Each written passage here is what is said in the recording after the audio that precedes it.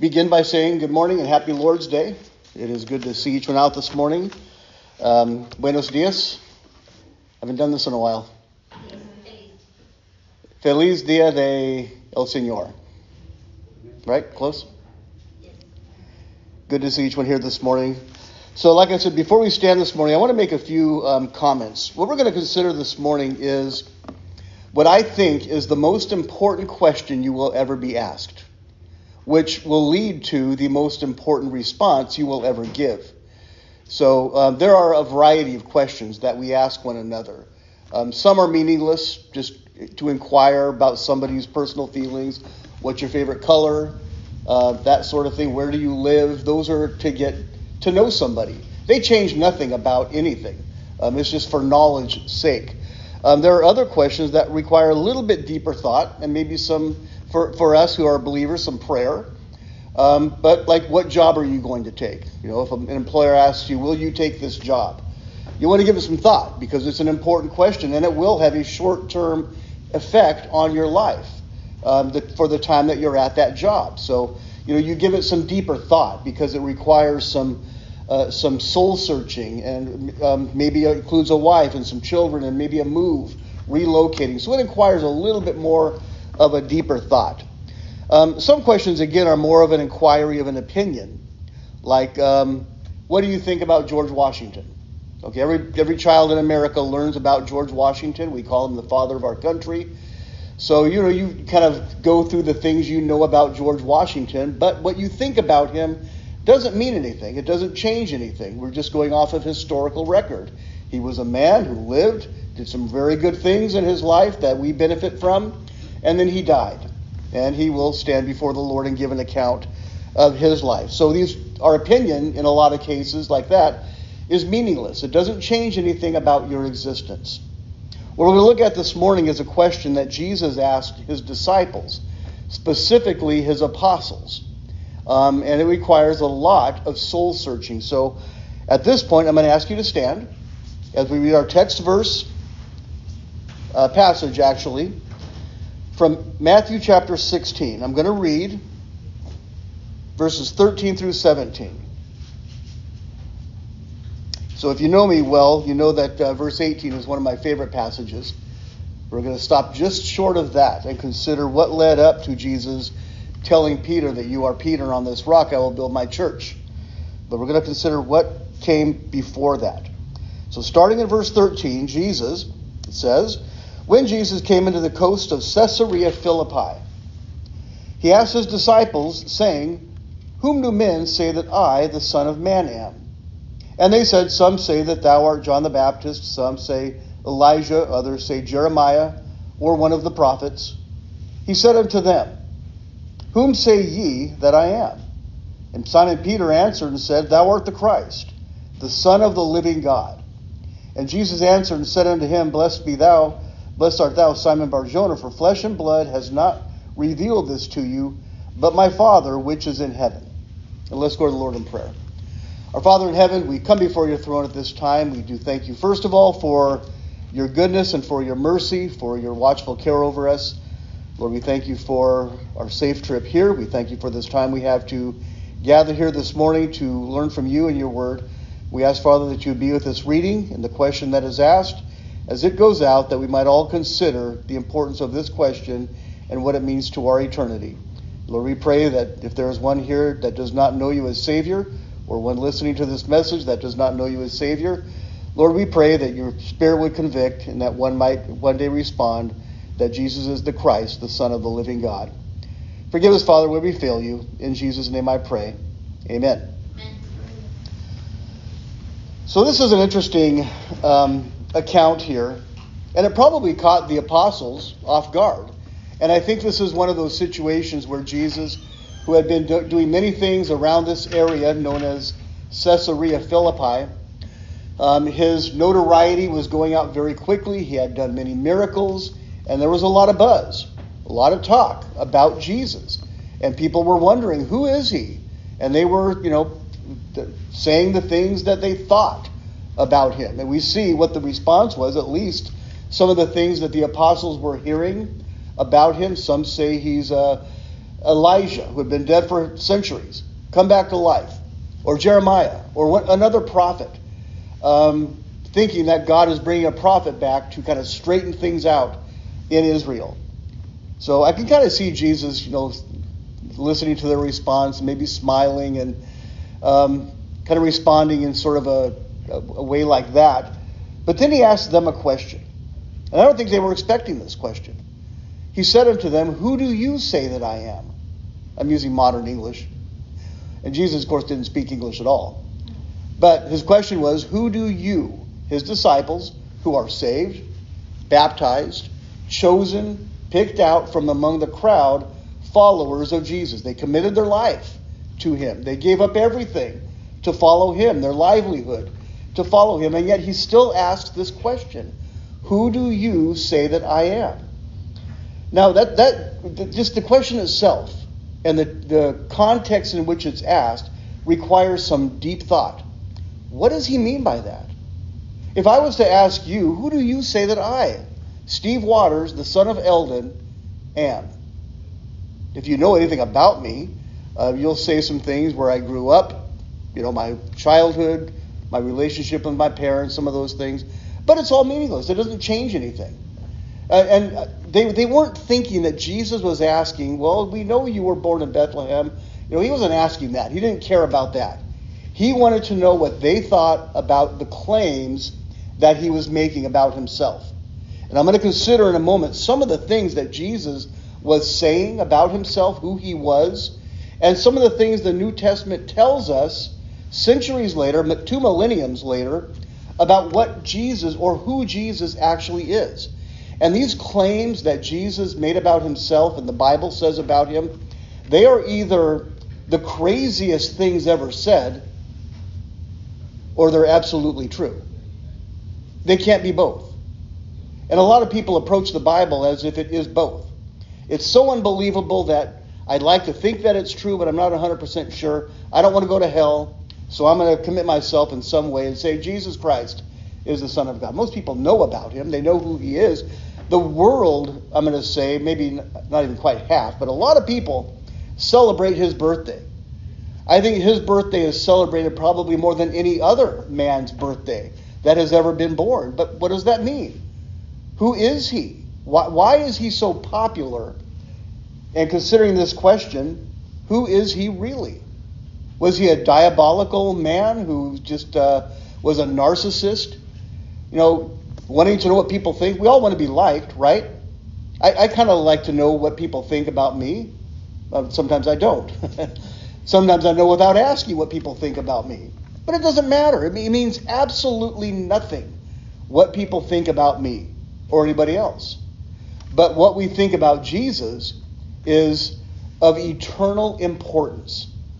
So this question, that's why I say this question is the most important question you will ever be asked, and it is the most important response that you will ever give. So, I'm going to ask all of you, and anybody who may be listening, to give careful thought to how you respond to this question. Don't just say, oh, he's the Son of God. Yeah, you're right, he is. But if you don't really believe it, if you're just saying what you've heard throughout history, it doesn't mean anything to you. This has to be a response that comes from your deepest conviction.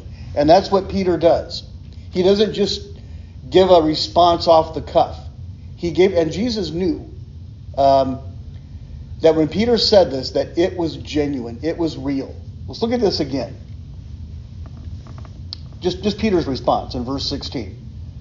Peter responded or answered and said, "You are the Christ, the Son of the living God." What exactly does that mean? What does it mean? It means that everything about the prophecies concerning the Messiah, the Son of God, what Peter is saying here, that he is the fulfillment of all of those prophecies. All of them. And yet there's more to come also. But Peter had enough faith and knowing who Jesus is that he said, you not only fulfilled many of the prophecies, but there's more to come that we understand you are going to fulfill.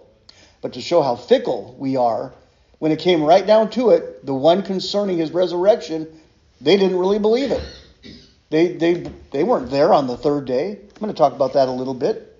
But then Jesus' response to Peter shows how serious in understanding Peter was when he said this. He said unto Peter, "Blessed are you, Simon Bar-Jonah, Simon, son of Jonah. For flesh and blood has not revealed this to you, but my Father which is in heaven." The only way a person's response can have any meaning whatsoever is if God reveals the answer to them. There was no other evidence. The prophecies are evidence of sorts, but what's interesting about the prophecies being fulfilled is that those that should have known all of these things, which were the religious leaders, the Pharisees, the Sadducees, not only did they not believe he was the Messiah, even though all of the evidence pointed to it at that time, they hated him with a passion, and they wanted him killed because he was a threat to their ministries, their livelihoods, their financial goals, was all tied up in this religion that speaks about the Messiah, that speaks about the Son of God, and yet when he comes and fulfills all of the prophecies, they hate him because he's disrupting their lives. They did not believe, even though all the evidence, flesh and blood, were showing this. Prophets died showing that their conviction in what is the Old Testament is talking about. But even more than that, I've often wondered this. How were people prior to the death of Christ saved? Now you know the answer to that. A lot of you do. It's not all of you that are here. We know that we're saved by all of the evidence that's there, and not only that, the preaching of the word and all of that. Okay, it points to the fact that Jesus did live, fulfilled all the prophecies, died on the cross. People know that. I mean, in their heads, they know the story, but it's not in here. So the flesh and blood has not revealed it to them. They're not understanding it. Peter's response isn't because he saw anything that proved it to him. It's because God revealed it to him. And the only way a person, a lost soul, can come to this kind of understanding is by several things taking place. Because evidence is rather meaningless. People saw Jesus raise a man from the dead and they still didn't believe. How much more evidence do you want? And there, in some cases, in John chapter 11, when Jesus did raise Lazarus, it says some believed, of course. But some, they wanted to even further step up their efforts to kill him. And it wasn't very long after that to where he was killed. So physical evidence, the things of this earth, the material things, flesh and blood, all of that, it doesn't mean anything. Okay? It has to be something that God convicts you about. God lets you know as an individual that you are a lost sinner. In fact, that's something that I think God has to reveal to somebody as well. And once a person understands that they're a lost sinner, then comes the question, as was asked in Acts chapter 8, what must I do to be saved? Nope, that's Acts 16. There's two great accounts in there. But when somebody came to that conviction of that he's a lost sinner, Acts chapter 16, the Philippian jailer, what must I do to be saved? What must I do to make right what is so terribly wrong? And the only answer to that is believe on the Lord Jesus Christ, and you will be saved. The moment you believe, you will be saved. So Peter, back at this, Peter's not, I don't think he's saved at this point. I think he already is saved. But this is a question that every person has to consider, has to answer. And there's different levels of how you respond to the answer to this question. Because a lot of people are already saved. But perhaps their dedication to all of this is wavering. It's questionable. They haven't really fully committed themselves to this. In fact, after this point, not too long after this point, Peter makes a very bold proclamation that when Jesus says that I'm going to die and 3 days later I'm going to raise, Peter says, oh, hold on. We're not going to let you die. Don't worry about that, Lord. We got your back. And Jesus had to correct Peter twice. because of his boldness, not understanding that that has to happen. So he wasn't fully convinced. And I'm not sure if it's Peter who at one point said, one of the apostles said, "Lord, we believe, but help our unbelief." All of us are growing in this understanding of faith in Christ. It doesn't all come at once. They've been followers for quite some time. But yet this question, Peter answers very directly and boldly and says, with confidence, "You are the Christ, the Son of the living God." You are the Christ, the Son of the living God. He believed. Everybody must consider that. Now, there's a lot of people, and I was one of those, who was very agnostic, okay? Even though I was raised in faith, believing in something. I believed in Jesus. I knew that Jesus was the Son of God, because I was always taught that from the time I was a child, that Jesus was the Son of God. But it didn't mean anything to me. I didn't know what it meant. Until I began to hear the Word of God preached. And then I had to search my soul and really ask myself the question, what do I really believe about this? Because I had come to a point months prior to this taking place that there is a God.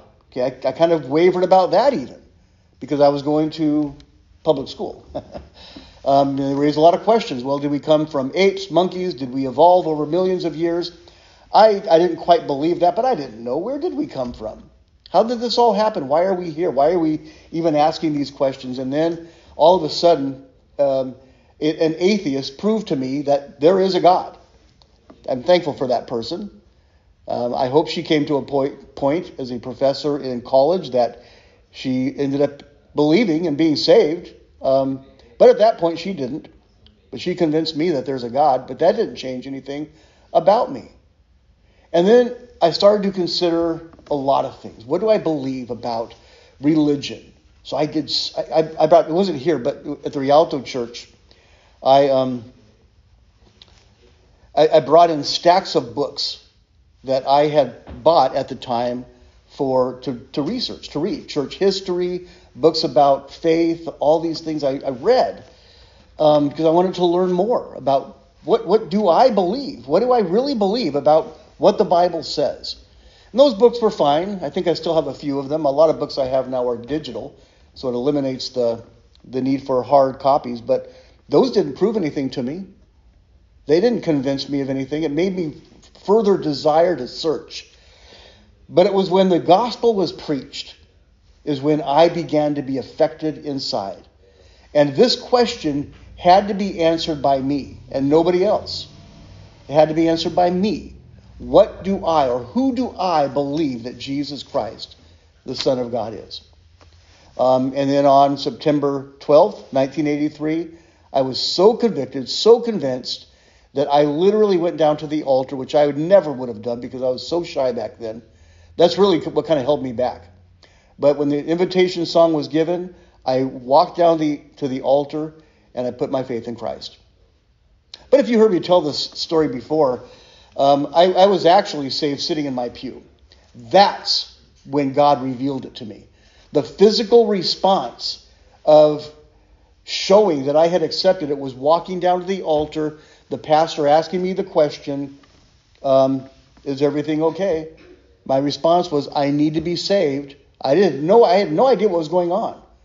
So we prayed, and I just had this incredible peace that everything was okay. But as I thought back on it, I knew that it was at the time that God revealed it to me. So, and that's how the answer to this question comes. You can't study these things. It's not a mystery to be figured out. This is something God reveals. What we know in the New Testament is that God's desire is that every soul, every person born into this world comes to a place of faith and then grows in that faith. Every soul. Jesus died for all men. So let's consider some things a little bit further here. To give maybe perspective to this question and really why it is so important, the most important question, is because either Jesus Christ is the manifestation of God himself. Either that's true, because that's what the Bible says. All right? Everything points to that is the statement. That's what the Bible wants us to believe. Or he is the biggest liar and fraud that has ever lived, deceiving millions upon millions of men, women, and children over the course of 2 millenniums, 2,000 years, many giving their own lives because of their faith in him. And if he's not who he said he was, it was all for nothing. There have been other men who have been sort of narcissistic like this.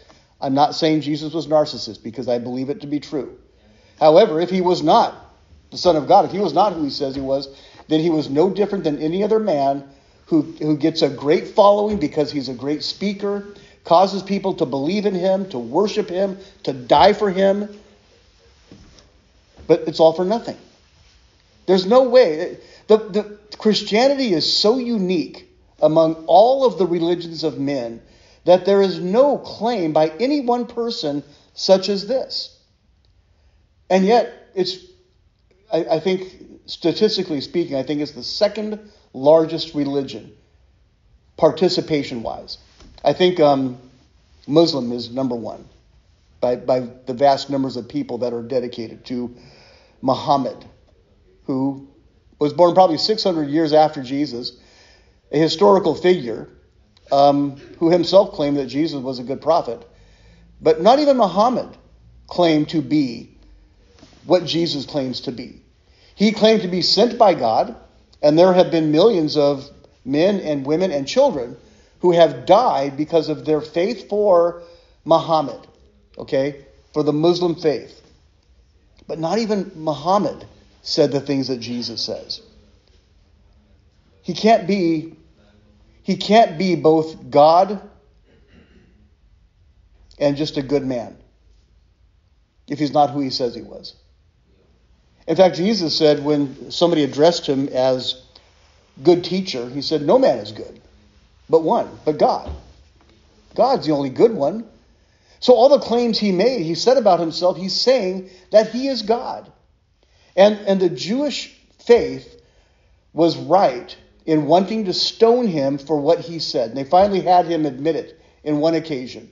He said, before Abraham was, I am. Saying that he was around even before Abraham came into existence. And they knew what he said. He said it intentionally because that's the fact. That's who he is. He is God in the flesh. But they thought, now we got him. He committed blasphemy. He claims to be God. And they couldn't apprehend him because it wasn't his time. But either he was, and please forgive me for if this sounds like irreverent. I don't mean to be irreverent. Because I believe absolutely without question that Jesus Christ is who he says he is. I believe he is who the Bible says he is. But if he's not, he was the most diabolical, self-absorbed narcissist that ever lived. You have to decide. You need to decide for yourself if he truly is the Son of God, God incarnate, or if he is just a fraud. What does the Bible say about it? We're intelligent 21st century people, right? We think. We understand how life begins and how life procreates. What does the Bible tell us about the birth of this man? That he was born of a virgin. Okay, folks, that's not possible. It's not possible. Now, I know what you're thinking, because you're believers. With God, all things are possible, right? But to somebody who doesn't quite have that understanding yet, you're asking me to believe that a man was born by a virgin. Is that what I'm asking people to do? When I try to plead with people to come to faith in Christ, I'm asking them to believe that he was born of a virgin. You know, sadly, many Christian, so-called Christian pastors don't fully believe that. If he was not born of a virgin, then he was a self-absorbed, diabolical, narcissist who claimed to be God. But what does the Scripture tell us? He was born of a virgin. You have to believe that. You can't second guess it. If he was born of a woman who had a relationship with a man, he is no different than you and I. And it's like me putting my faith in George Washington, which does absolutely nothing to me in my relationship to God. But everything hinges on the fact that what Jesus asked, who do you say that he is? You must believe that he was born of a virgin. I'm not going to go to the prophecies and the fulfillments of it in this, because I believe you all know that. In John chapter 1, verses 1 through 4, I do want to read these, even though they're so familiar to you. Perhaps there's somebody listening who hasn't really considered this in this perspective, but this is speaking about this one who's asking this question of us.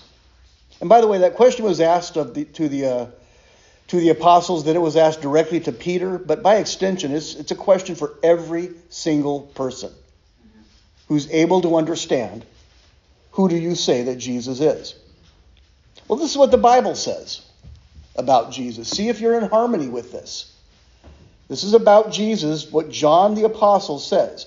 In the beginning was the Word, and the Word was with God, and the Word was God.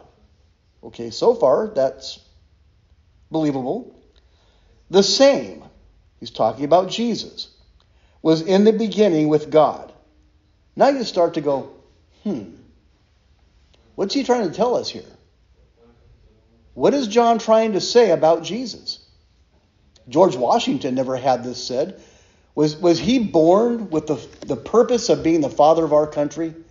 Well, maybe by God's plan and design, that was probably true.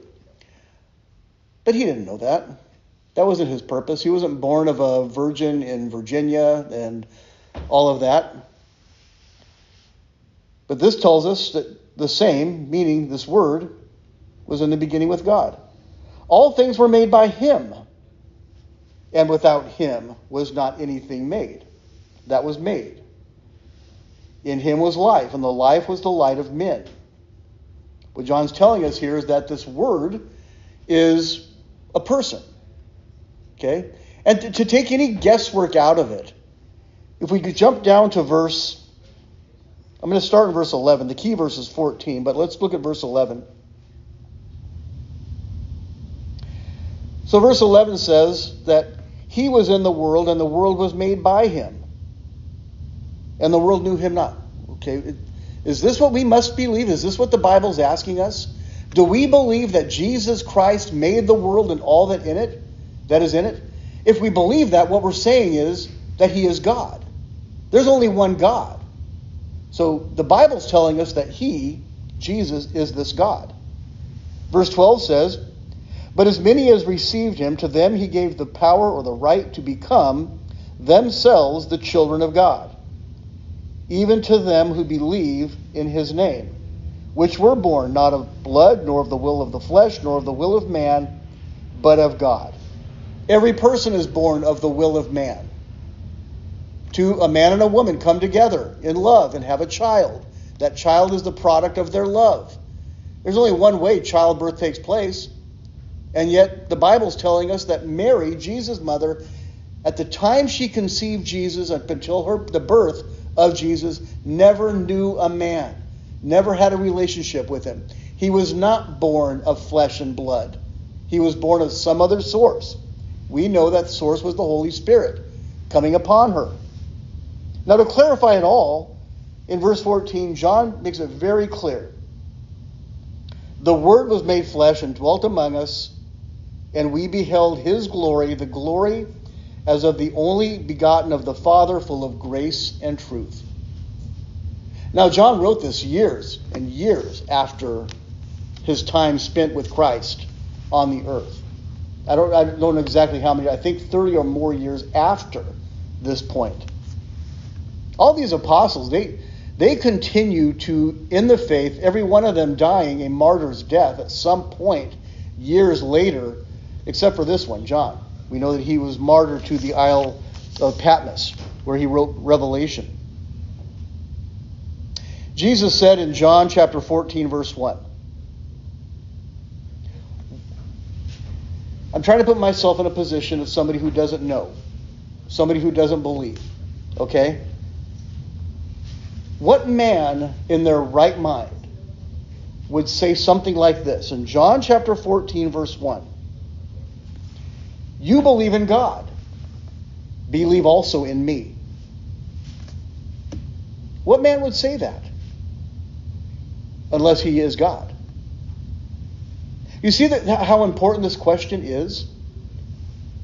It is a vital question. Immediately you can just dismiss it and say he was just a man. Some people do that. That's why I'm asking people who may listen to this, and I hope it comes across somebody who might listen to it, don't just answer what you've been groomed to say.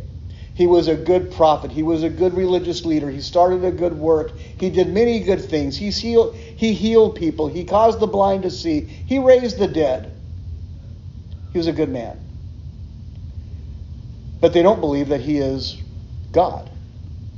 If he was not God, even though he did those good things, he is not a good man. There's been a lot of good people in the world who did many good things. They give of themselves endlessly for a cause that they believe in. But it doesn't mean that they're God. It means that they were a good person. They did good things. What Jesus says, and what these verses tell us, is that if it's not true, even though he did those things, he's not a good man. He's a liar. He's a fraud. And there are, you know as well as I do, that there are deceptive people in the world who are trying to get followings of people, usually to make money, usually to get their own, to lift up their own self-absorbed ego. Well, that's not who Jesus was. And the question that he asked, who do you say that I am, is not for his benefit. It's not that he just wants people to love him endlessly. It's for your benefit, the answer that you give. It's for your benefit who you say he is. It's not for his benefit. He gains things when people believe, of course. But think about this. Prior to any created thing whatsoever, God was perfectly content by himself. Always. And yet he made us for a particular purpose. In ways for him, so that he can get glory and honor from us, of course. But largely it's for us, so that we can have this relationship with him. Is it all just, as many people think, just books that were written, collected, put together to deceive people? Is that what it was all about? Or is it true? That's the question. In John chapter 14:6, the same passage as when he said, you believe in me, believe also in God, he says this. He says, I am the way. I am the truth. I am the life. Then he, as diabolical as that is, or as narcissistic as that is, if he's not God, he says this.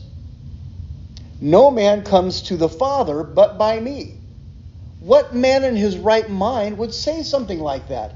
You can't get to heaven unless you come through me. I am the gate. I am the door. I am the one that is the way to heaven. Who would say something like that if he's not who he says he is? If he's not who the Bible says he is? Somebody once said that about Christianity, and I've said this before, but if true, Christianity is of infinite importance, eternal importance. If false, it's of zero importance. Completely meaningless. It cannot be both. It can't be both important and not important. It cannot be, it is one or the other. Jesus Christ himself, the author of Christianity, is either God, as the Bible says, as he says, or he is the biggest fraud. And we have all been sold a bill of goods. If it wasn't for Christ in your life, okay, what would you be doing? I'd probably be retiring from the grocery store by this time as a store manager, hopefully higher than that, making a lot of money. Those people make a lot of money. I walked away from that when I became a Christian. people I know now at that time who are going on to retire. They're, cruising the world, going on different trips and all that. That's probably what I'd be doing. I wouldn't even be married to Susan if it wasn't for Christ. I'd be married to somebody else. I wouldn't have the kids that I have if it wasn't for Christ. I don't regret any of that because I believe it. I believe it has most certainly been worth everything. But so a person not in this position has this question dangling before them that many people they don't want to hear. Why do people not go to church? Because they don't want to hear it. They'll watch it on TV, just enough to hear a little bit to make them feel good, and you can find that all over the place. Make you feel good about who you are and how God loves you and how God won't send anybody to hell and that how in the end we're all going to get to the same place. Well, that's not what this Bible says. That's not what Jesus said. What he said was, I am the only way. So again, either he's the biggest liar that ever lived or he is who he says he is. And if you're still in Matthew chapter 16, which I don't think you are, because I think you went somewhere else with me. But back in chapter 16, let's look at this. Just a little bit further down in the same dialogue.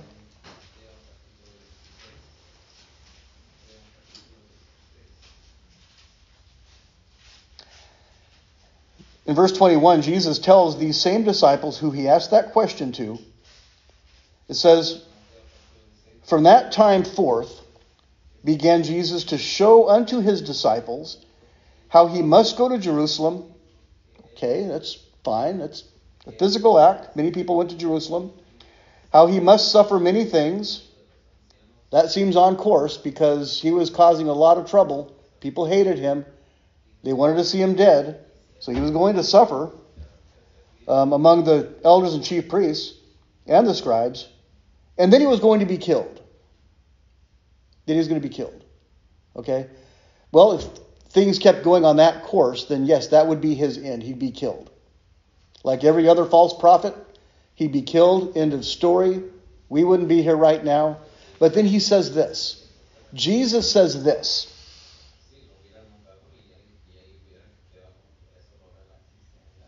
Be raised again the third day.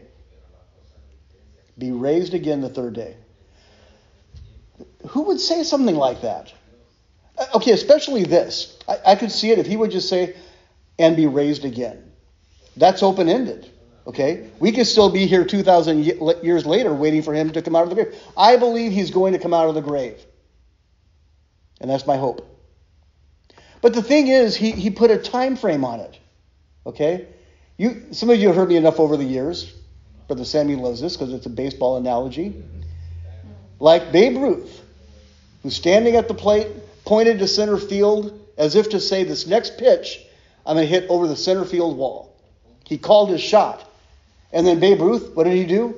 He hit the next pitch over the center field wall. The home run heard round the world. He called his shot. Okay? That's what Jesus is doing here. 3 days after he dies, he's going to raise up. Which means that, okay, there's a time frame there. 3 days after he dies, either he comes out of the grave alive or he doesn't. If he doesn't, end of story, Christianity's dead. They're probably all going to be arrested and tried and convicted for causing this uproar in Israel for 3 years. But guess what, folks? The claim is that he came out of the grave. That he came out of the grave. Everybody knows that, right? Easter Sunday, we celebrate it every year. But do people really believe it? I'm going to have to go out on a limb here and say no. I don't think most people who celebrate what we call Easter Sunday really believe that Jesus came out of the grave. I'm not God. I can't judge them. But their life would tell differently if they really believed it. This is amazing stuff. Let's consider a little bit more. In Colossians chapter 1.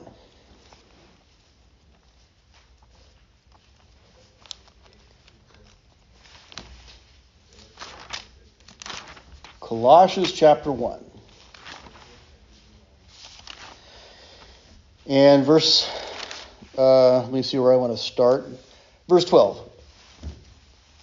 Paul's letter to the church in Colossae, Asia Minor, area of Greece at the time. So the gospel is spread out of Jerusalem into the known part of the world at that time. And this is what Paul says to these Greek believers, largely. Verse 12. Let me get to verse 12. Okay, so verse 12. Colossians chapter 1, verse 12. I'll begin with this. Giving thanks unto the... the right passage? Chapter 1, okay, everything lines up. Giving thanks unto the Father, which has made us meet to be partakers of the inheritance of the saints in light, who has both delivered us from the power of darkness and hath translated us into the kingdom of his dear Son, in whom, Jesus, the Son of God, we have redemption through his blood, even the forgiveness of sins.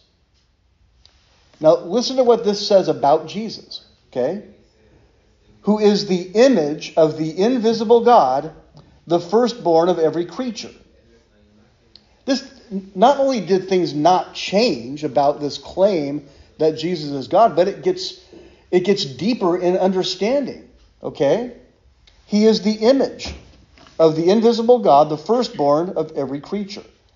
For by him, by Jesus, were all things created. Were all things created that are in heaven and that are in earth, visible and invisible, whether they be thrones or dominions or principalities or powers, all things were created by him and for him. Not just the things that you can see and feel and touch and all that, but the things you can't see. The angelic world was all created by him, and it tells us for him. Now, he's been dead for 30 to 40 years when this letter was written.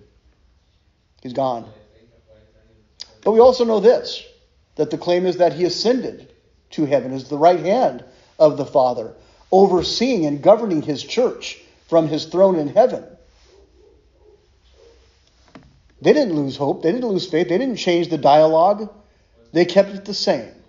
And not in no place, contrary to what some, quote, Christian faiths teach, at no point anywhere in the New Testament does it change to make us equally God with him.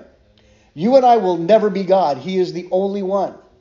We are the children of God. We are sons of God. We can be his bride. But we will never be God. Never. He is God from the beginning. He had no creator. He was self-existent. Okay? Don't ask me to explain that because I can't. But he was self-existent. You and I are not self-existent. I need breath to live. I came into existence 9 years. That'd be a long gestation period. 9 months prior to January 16th, 1962, I came into existence 9 months before that. That's when I was conceived. That's when my life began. Jesus has no starting point. He's God. He's claiming that. But again, my question is, what man would claim stuff like that? And this Bible supports it in every way. I'm going to continue here. Verse 17, it says that he is before all things, and by him all things consist.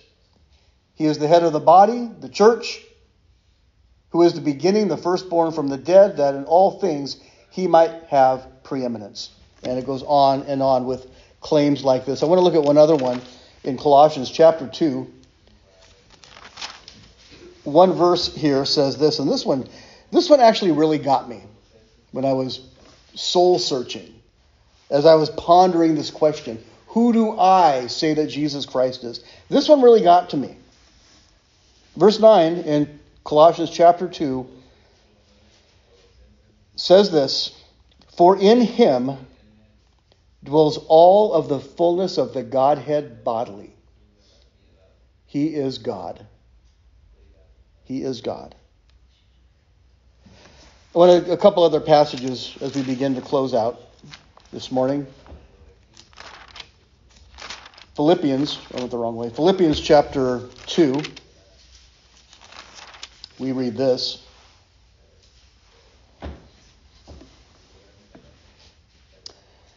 In verse 10, Paul writes this to the church in Philippi. He says that at the name of Jesus, every knee should bow, of things in heaven and of things in earth and of things under the earth, and that every tongue should confess that Jesus Christ is Lord to the glory of the Father. Every tongue must confess. So the question is interesting because it requires a thoughtful response by the hearer of the question, but your response, it doesn't change anything, okay? The fact is, we're lost in sin. We need a Savior. The only way to be saved is by faith in Him. So your response, if you affirm that Jesus Christ is the Son of God and you believe it in your heart, yeah, it changes you eternally. Okay, you become a child of God at that point. Nothing changes about the big picture, though. You're added to it. And for a lost person who dismisses it, doesn't give it a second thought, doesn't want to believe, doesn't want to change their life, they see no reason. They look at this and say, no way. There's no way a man can be God. It doesn't change anything either. It affects them personally in that their destiny is hell for all of eternity. I don't have time to go into all of that. But that's the fact for them. And their rejection of it doesn't change anything. It doesn't change anything at all. In fact, some people who die rejecting Christ, they have a genealogy of people, sometimes, who have put their faith in Christ, who have believed in Him, who are in glory with Christ in heaven in one way or another because they're believers. And here their descendants say, no, I don't want any part of that. I don't believe it. How can a man be God? I don't believe it. Well, the only thing it changes is their destiny. The truth cannot be changed. This question is very interesting. That's why I say, before you answer the question, who do you say that Jesus is, think long and hard about your response. If your response is going to be, nah, I'm not buying it, that's fine. You have that ability to do that. But you're going to pay the consequences according to this word. Your response doesn't change the fact that there is a God and Jesus is that God. But if you believe that Jesus Christ is the Son of God and you're convinced that all of the verses that I read, which are just a small portion of what the Bible says, if you're convinced of that and you believe it with your heart, confess it with your mouth, and you will be saved. That's the guarantee that we have. Last passage, Acts chapter 26. Going the wrong way again. Acts chapter 26. Paul now is having a conversation with some really high people. My dad used to say muckety mucks. People that are high on the totem pole. A man named Felix, a man named Agrippa. He's standing before kings and authorities declaring his faith. And I don't have time to go through the whole dialogue here, but I want to start in verse 24. Paul was a smart man, highly educated. Best university around in Tarsus he went to. He was educated religiously by a man named Gamaliel. He knew what he was doing. In fact, initially, he was not a believer in Christ. He wanted to see all Christians put to death. But then, of course, he had a change of heart on the road to Damascus. And that's what he's talking about in this situation here. How Christ changed his life. And how for the past number of years he has been dedicated to preaching this one whom at one point he hated with a passion because he didn't believe it. So I want to start in this dialogue here he's having. In verse 24 it says, as he thus spoke for himself, giving a defense of who he is and his relationship with Christ and all that, Festus said with a loud voice, Paul, you are beside yourself. Much learning has made you mad. But Paul said, I am not mad, most noble Festus, but speak forth the words of truth and soberness. For the king knows of these things, before whom I also speak freely. For I am persuaded that none of these things are hidden from him, and the thing that was done in a corner. Nothing's been hidden. Everything's revealed. Agrippa heard of these things. Festus heard of these things, but they haven't done anything with it. They've given no consideration to this. In verse 27 now, Paul says this, King Agrippa, do you believe the prophets? I know that you believe. He believed the prophets. But he hadn't yet been sold or was convinced that Jesus Christ is the one that they're talking about. So Paul says, I know that you believe these things. Then Agrippa said unto Paul, you almost persuade me to be a Christian. Almost persuade me to be a Christian. I wonder if Brother Sam's picking up on this hint. Almost persuaded means nothing. You might know Jesus is the Son of God. You might walk the walk, talk the talk, as they say. But if you've never committed in your heart, your soul, to Jesus Christ, it doesn't mean anything. Almost persuaded. For years, I was almost persuaded. Specifically, for several weeks, I was almost persuaded. And then one Sunday morning, I was so convinced, so convicted, I was fully persuaded. Without a doubt, I believed that Jesus Christ is the Son of God. I could see it with my heart's eyes and know that all of this is true. It changed me. It can change everybody who sees the scriptures for what they are as absolute truth. It's not partially true. It's not pick and choose what you think is true. It's either all true or none of it's true.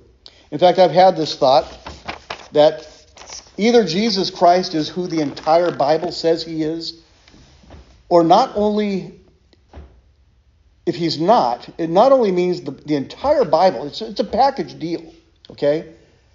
If he's not who he says he was, it doesn't just mean that the Bible is not true. I hate to say this, but there's no other evidence that there is a God. And these foolish knuckleheads that believe in evolution and Big Bang Theory, are they right?